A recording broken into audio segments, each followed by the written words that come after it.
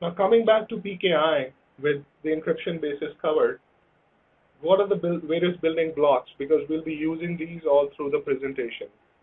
So there are multiple building blocks to PKI. There is a certificate authority, an authority which has the power to issue certificates. That is a trusted authority. It's a trust point which can issue certificates. So if I go to say VeriSign and say VeriSign, give me a certificate for my web server, what I'm doing is I'm trusting VeriSign as my certificate authority. And who am I? I'm a client. I'm a requester. What is the registration authority? Registration authority is a subset of a certification authority. It's by the name which you want to register a certificate or get a certificate issued. Then there is a certificate signing request, that is a CSR. So for getting a certificate, that is getting my own identity certificate, I have to generate a certificate signing request. Now that certificate signing request will go to a certificate authority or its subordinate, will be signed by it and returned to me as an identity certificate. So a CSR becomes identity certificate once it has been signed by a CA or a subordinate CA. There is a concept of CA chain as well, which we'll soon cover in the next slide. Then there is a CA certificate. So obviously, when a CA is being looked upon as a trusted identity, it has to prove its identity to the requesting client. That is, whenever I would initiate a session after getting a certificate, I would say, are you what you claim to be? At that point in time, how would CA identify itself? So that's why it also issues a root certificate, that is a CA certificate, which will help you exchange its public key with the CA and authenticate that, yes, that is indeed the authority which issued me this certificate and I can initiate a secure session with it. Now there is server. In case of server, it could be a web server, it could be an FTP server, it could be an SFTP server. So depending upon what type of server it is, it's the entity which is serving the data, and accordingly there is client which is trying to access the data or trying to request the data from the server. As I said earlier in the previous slide, there is a concept of certificate chain. So what is a certificate chain? Now, for example, VeriSign is a huge certificate authority. It issues thousands of certificates every year. Now, imagine if they had only a single server doing all of that. That would be too much. So what is usually done is the root CA, that is the CA, the top level CA, like a top level domain, it's kept active and it certifies a number of subordinate CAs or intermediary CAs. At that point in time, the request from the client or the requesting server for signing goes to a subordinate CA, which signs the certificate on behalf of the root CA, that is, it proxies it, and then eventually what the client gets is an identity certificate, that is the signed CSR, the intermediary CA certificate, as well as the root certificate. So you essentially get 3 certificates or maybe even more depending upon how many intermediary CAs there are. So there is a root CA, intermediary 1, intermediary 2, and so on. So essentially what this is known as is a certificate chain. So it automatically becomes it's a Dominos effect. That is, starting from root, it goes to intermediary, and then finally to yourself, that is your server certificate. So essentially it's a chain. It's not a direct transit relationship between A and B. So it's A to C to D to B. How essentially the PKI client to server certificate signing works. So the client generates a key pair and generates a CSR because the client needs a public and a private key, and it will sign the CSR using its private key, would exchange its public key in terms of the CSR with the CA. The CA signs it, or the intermediary CA intercepts the request and signs it, depending upon if the CA is the root CA or the enterprise CA, or if there are any subordinate CAs, it depends. And the CA or the intermediary CA intercepts the CSR, signs it with its private key, and then gives its public key in terms of the root CA certificate, plus optionally the intermediary CA certificate, and obviously the signed CSR, which is now better known as identity certificate. At the end of the day, what happens is the client downloads all these certificates installs the root certificate or the intermediate CA root certificate followed by the identity certificate. Now this process is very sequential because if we directly try to install the identity certificate on a server, it may fail because the server cannot find the public key associated with the signing private key. Because CA used its private key, it also gave a public key in terms of root CA certificate.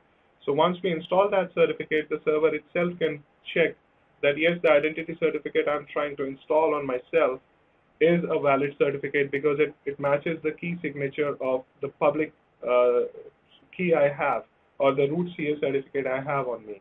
So that's essentially at the end of the day how the PKI client to server certificate signing request goes and how the reply comes back.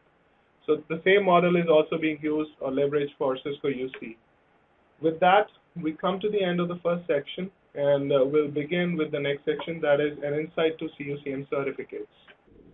Thanks, Akhil. So I'll read the polling question number 2. The question is, which CUCM certificate-based services do you leverage in the Cisco Collaboration Network?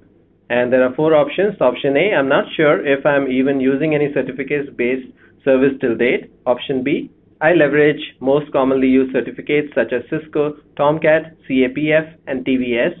Option C, I leverage all available services that use certificates. And the last option, option D, I have plans to think about using certificates other than Tomcat. So please take a moment to respond to this poll. The poll is open on the right-hand side of the console. And also, make sure to submit your questions. Ashish has already started responding, and after the presentation, we'll have the Q&A session, dedicated Q&A session. So I'll take all the questions directly. Akhil can respond to them. So we'll begin with an insight to what CUCM certificates are all about and how we can leverage these certificates to our advantage. Now, CUCM has multiple certificates for multiple purposes. Each certificate is meant for a specific service. For example, we have the Call Manager certificate, we have TVS certificate, we have CAPF certificate, and we have Phone VPN certificate, and so on, which we'll cover in detail later on in the presentation. So the essence is that there are some certificates which are already there. We need not even worry about them. For example, when you install CUCM and try to access its web-based GUI for administration or OS administration or CCM user, at that point in time, if you try and access it using HTTP, your session is automatically redirected to HTTPS. So what that means is in the background, Cisco Tomcat service is running, which is automatically redirecting session to possibly non-trusted HTTPS web page. That is, it is intercepting the communication on port number 80 and redirecting it to port 8443, which is specifically for CUCM web-based GUI. Now, there are certain certificates which are already installed when CUCM is installed, such as the built-in CA certificates, Tomcat, IPsec, TVS, CAPF, and Call Manager. So CAPF is only built when we run the CTL client, and Phone VPN is also built when we install this Cisco ASA certificate, self-signed or externally signed certificate.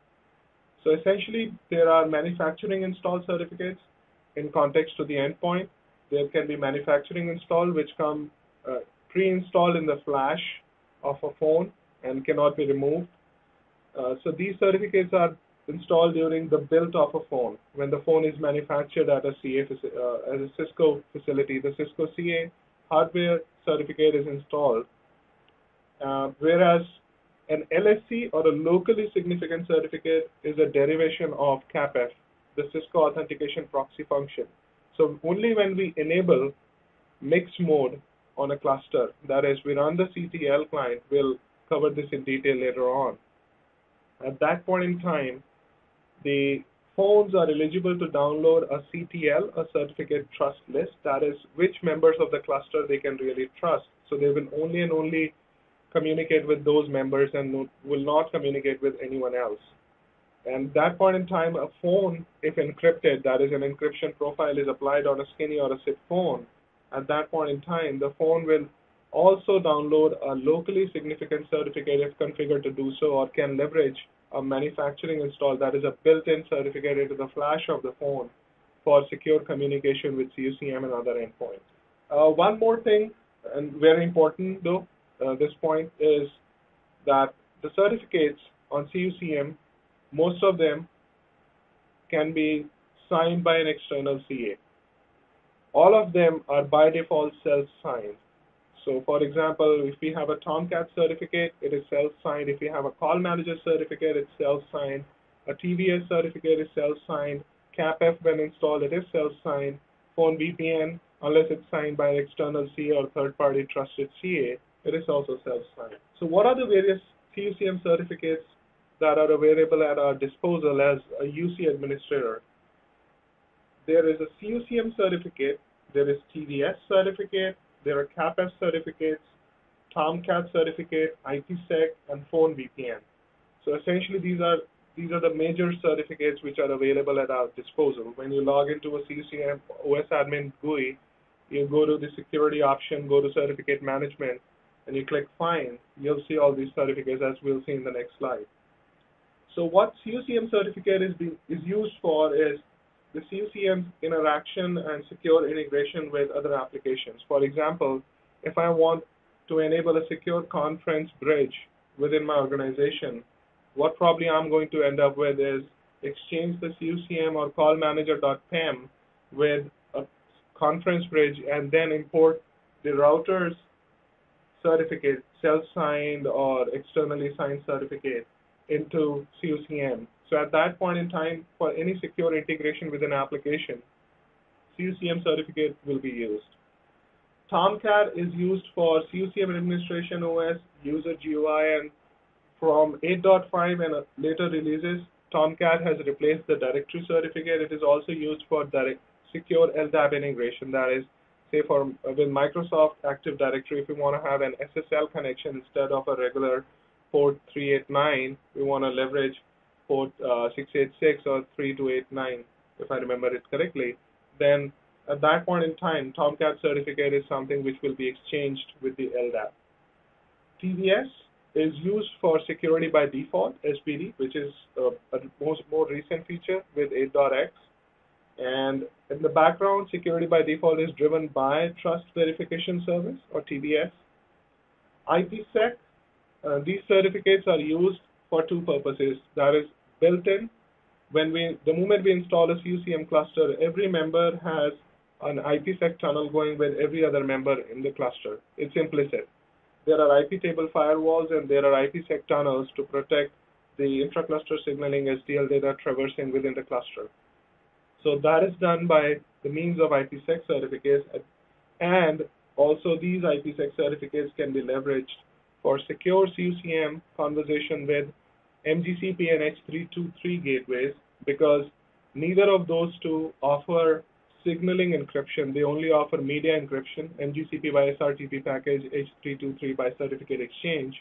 But then, unless you have a SIP gateway which has an option for TLS, the signaling for MGCP and H323 gateway still travels in clear text. So to secure signaling, we need to create an IPsec tunnel either directly from call manager to the gateways, or we can have the next hop device, which could be a router with a firewall encryption module, or it could be an ASA firewall as a next hop of CUCM, which can create an IPsec tunnel to MGCP or H323 gateways.